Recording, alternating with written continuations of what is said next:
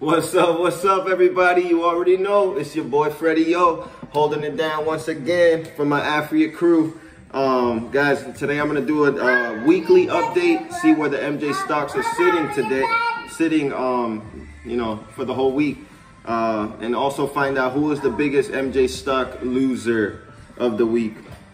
I'm sure you guys have an idea who it was. We'll go into details with that. Also, guys, I'm gonna go over a report from SeekingAlpha.com. I'll leave the link at the bottom, and it has to do with Aurora, and being that Aurora's having their earnings report coming in a couple of days, 10 days, something like that.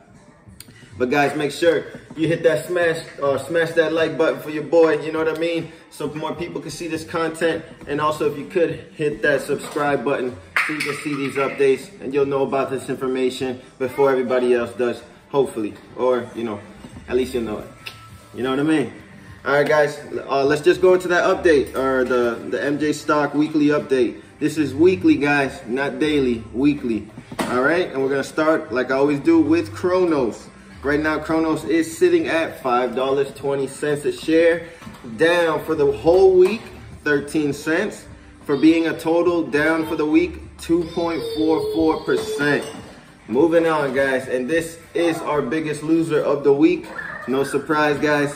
Aurora Cannabis, ACB, is sitting at $6.92, down a total $1.22 for the entire week, and being down a total of 14.99%, 15% of your whole ACB portfolio just disappeared. Hope it's not another 15% next week. Be careful, ACB. Moving on, guys, we got Canopy Growth sitting at $16.11, up for the week. Canopy Growth, 12 cents, and up for the whole week as well, 0.75%. Okay, not bad, Canopy. Canopy got some pretty good news in there, some interesting stuff with Martha Stewart. I'm sure that's why they're doing so well. Also, guys, we got Tilray sitting at $5.30.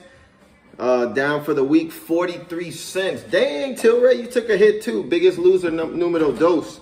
Down 43 cents for the week, and down a total of 7.5% for the entire week. Damn, Tilray. Ouch. Hexo, moving on, guys. Hexo is sitting at 68 cents, up 1/10 of a penny for the entire week. 1/10 of a penny. Woo! Just kidding. For being a total of 0.18% upside for the week. Way to go, Hexo. Organigram, guys, moving on. Sitting at $1.09, down for the week, 5 cents, and up for, and down percentage-wise, 4.39% for the week, Organigram. And lastly, guys, we got my favorite, the King Afria. Afria sitting at $4.55, up for the week, 9 cents. And up for the week, 2% in total. All right, guys, and that's where the stocks are sitting. Our biggest loser, you already know, ACB took that cake. I'm gonna go into why with this report, why they're the biggest loser. All right, guys, that's where the stocks are sitting. Let's move on to that report, guys. Make sure you smash that like for your boy.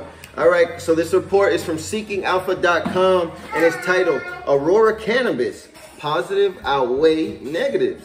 Okay, all right, and I'm just gonna go into the gist. You know what I mean? I'll leave the link at the bottom. You watch the report yourself. Get your own fact. But these are the facts that I took from it. Okay, negatives. Let's start with the negatives first.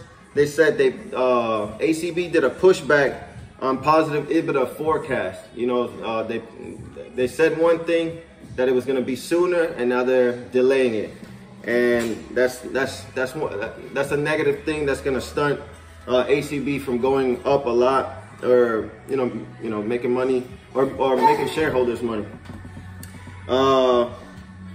Number two, guys, where ACB has recently, or I guess throughout time, had a inability to provide accurate financial targets as the market shifts. You know what I mean? And come on, guys. I remember I had shares of ACB last year at $9 a share, and ACB went to 70 cents a share. What? Ah. And then it split. Oh man, that's scary. I don't know, but that's terrifying. ACB. Also, another thing, ACB failed to merge with Aphria. That would have been a good thing for ACB because ACB needs whatever help they can get. You know what I mean? So that's definitely another negative. ACB not merging with Aphria. And also, lastly, guys, the reason this stock dropped 15%, in my opinion, guys, is that $1.6 billion write-down that's gonna show up on this earnings report. What are they gonna? Damn, wow. I'm really worried for those shareholders. If Aphria that had their earnings report and their write-down was like, what was it, 90? I don't know, 90 million. Damn. Or impairment charge, and this is 1.6 billion. Damn, that's a big difference. I'm worried for ACB, my opinion. All right, guys, now let's go into the positives of ACB, things that they did. I see you, Papa. I'll get you in a second, okay? The positives of ACB, what they're doing. They got a new they upgraded their CEO. What's his name? Did I write it down here?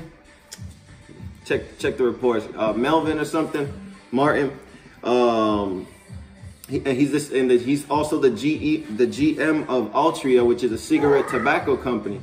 And so, you know, this guy already has experience. So that's a good thing for ACB. They do need to lock in some like a varsity player, you know, somebody who knows what the heck they're doing, because clearly ACB is on a downhill train.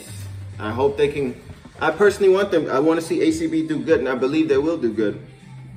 And also, another good thing ACB is doing is they cut their production, cost of production and cost of operations by 60% from the peak of when it was the worst. They cut it down 60%. That's some good information right there.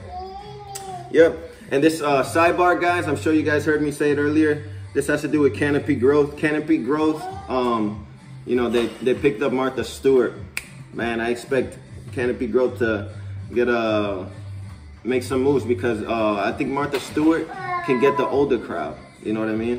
And she's cool. She got Snoop Dogg. I think that's gonna be a very smart thing by Canopy. That was sidebar, guys. Has nothing to do with ACB. Okay. But lastly, guys, the takeaway. It's probably best to wait till ACB starts showing proof of results. You know what I mean? That's what the guy says. That's what we all know. We all know that. You know what I mean?